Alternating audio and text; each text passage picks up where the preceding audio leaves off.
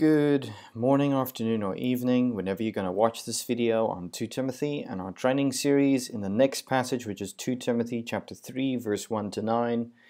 And as you read this passage, read it prayerfully and consider yourselves, because ultimately one of the mistakes we make is when we look at passages like this is what we think about us in relation to them, when actually we should be introspective and considering ourselves as well in this passage, and ultimately pray that if there are these tendencies in ourselves, as chapter 2 verse 25 tells us, that God would grant us repentance from these things, that we would become noble instruments, because our passage is about ignoble instruments. But getting into the context hasn't changed from our previous passage from chapter 2 verses 20 to 26. This is still about the faithful and the faithless. Our previous passage, verses 20 to 26, was about the faithful, those who cleanse themselves, those who are granted repentance, those who are reliable men, who are qualified to teach others, who are articles of gold and silver, for noble purposes, made holy and useful to the master and prepared to do any good work. And one of the signs of someone being noble is they cleanse themselves from false teaching and the lives that come from it, godlessness, unChrist-likeness.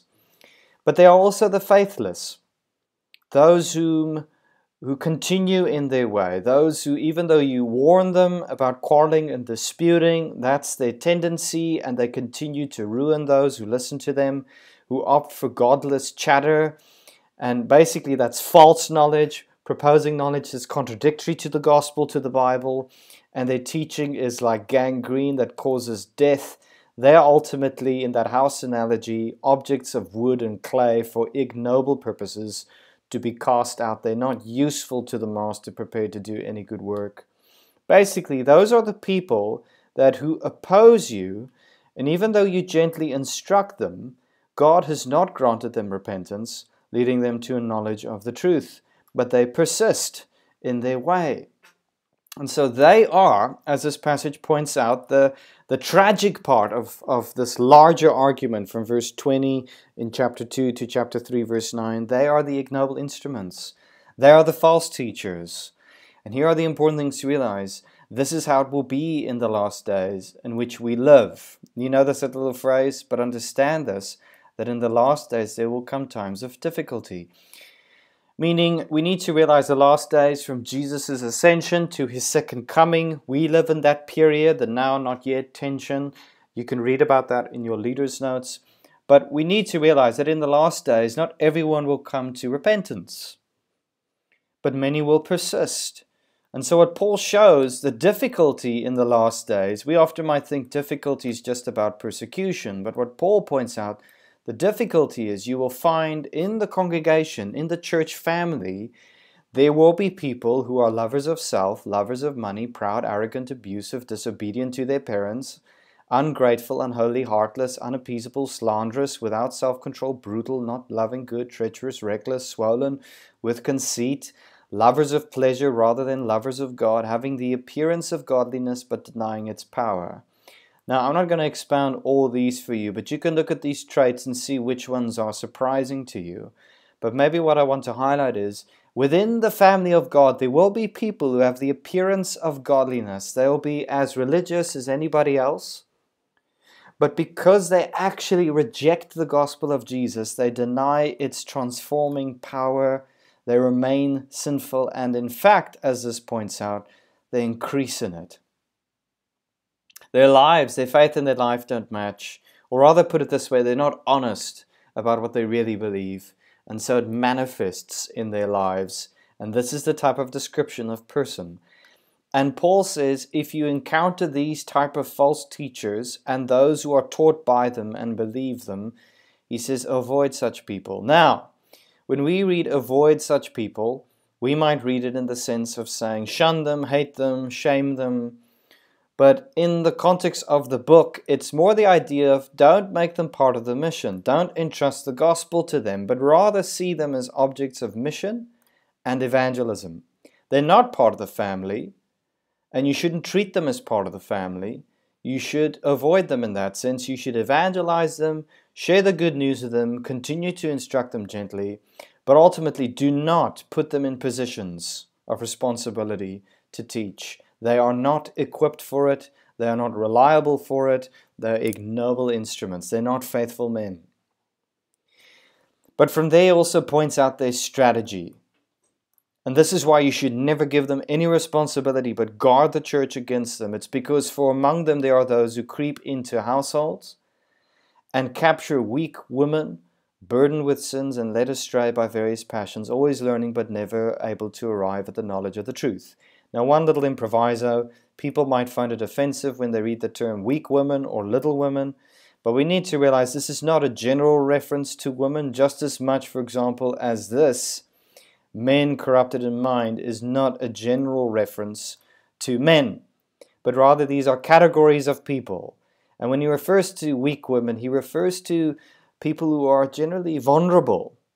And he points out two qualities of someone who's vulnerable: burdened by their sins, they're morally not strong, but also someone who's not yet strong in their faith and belief and understanding. They're always learning, never able to arrive at a knowledge of the truth.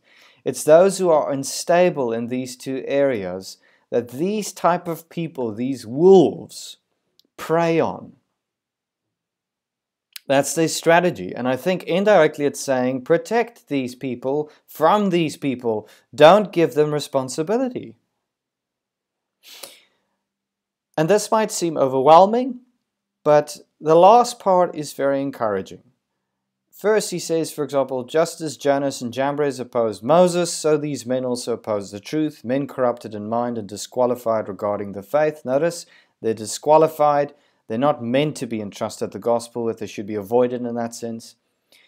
But look at this. But they will not get very far, for their folly will be plain to all, as was with that of those two men. Now, this is an important point. A couple of things need to be mentioned here. The encouragement is, he's saying to Timothy, look, this happened to Moses. This is nothing new. Because this has happened to any of God's messengers. Anyone who teaches the truth will be opposed by, like the magicians in Exodus, according to Jewish tradition, Jannes and Jambres. There will be opponents. Now, some opponents, when instructed gently, will be granted repentance, but others, like Jannes and Jambres, will persist in being opponents. So we should expect this. This is nothing new. This is like since the very beginning of the Bible. However, and here's the encouragement, is God will show them up, for their folly will be plain to all, as was these two men. Now, when you go back to Exodus, you'll discover that up to a certain point, the magicians under Pharaoh could perform the various miracles or wonders that God did. They had the appearance of godliness, as if their power was equal to God. But ultimately, God showed them up. As the wonders increased and continued, slowly but surely the magicians could not copy them anymore, and they themselves were put to shame. God showed them to be powerless.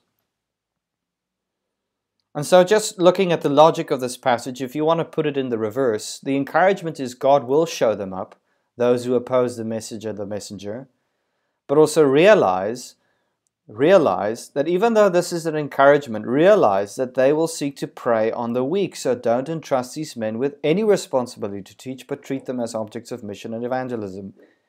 Because if you don't do this, their teaching will lead to ungodliness. And we need to recognize that this is a sign of the last days. And so what do we need to get from this passage? Realize the reality of false teachers. They are among us. They are in every church. And we should recognize, even if you think they're not in your church, eventually they'll come. But also recognize their strategy and protect the weak. Consider your group, discuss together how you can protect one another. But also have confidence in God's power to show them up. Eventually, that'll happen. But finally, I would say, be introspective as well. As you study this, as you work through this together, ask yourself this question: do you have false teacher tendencies? It's a very important question to answer, because realize when you go look at verse 26 of chapter 2, false teachers don't know they are false teachers. God needs to show that to them. And pray that God would do that for all of us. And that, I'd say, is the message of 2 Timothy chapter 3, verses 1 to 9.